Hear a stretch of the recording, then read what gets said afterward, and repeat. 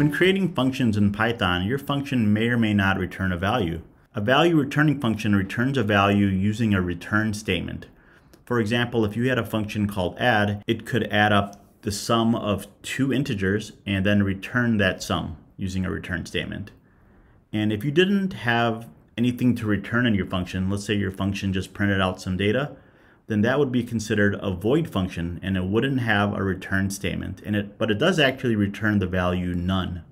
So let's try out some examples of Python void and value returning functions and see what they look like.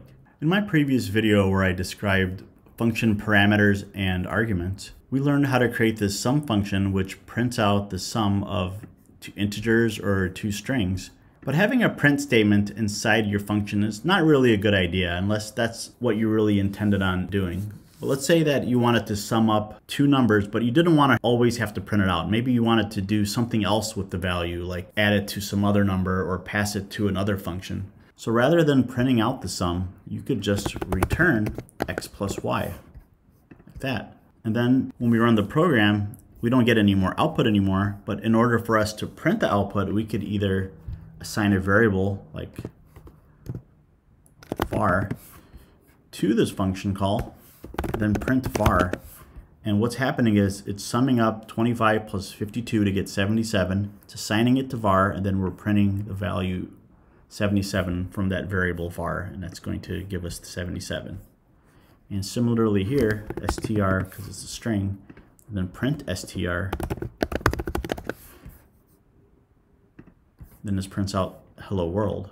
Also, since your function now returns a value, you don't even have to assign the return value to a variable. You could just do something like this, print the sum of 12 and 34. And this will give you 46. You can even combine a string in there. Sum is, there you go. And now it prints out the sum is 46. So you can do a lot more things if you have a return value for your function. And check this out. You can get a little crazy with it. We can make one of our arguments call sum again. 3, 4.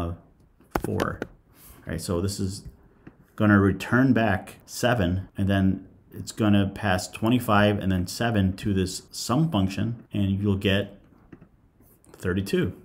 So just showing you that if your function is returning a value, you can use it as an argument to the same function or another function.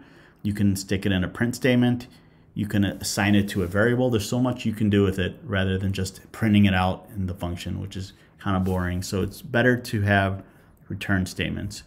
And this is called a value returning function, whereas before, without the return statement there, it was considered a void function, and it actually returned the value none. So when writing functions, you should always try to aim for having some kind of value returned.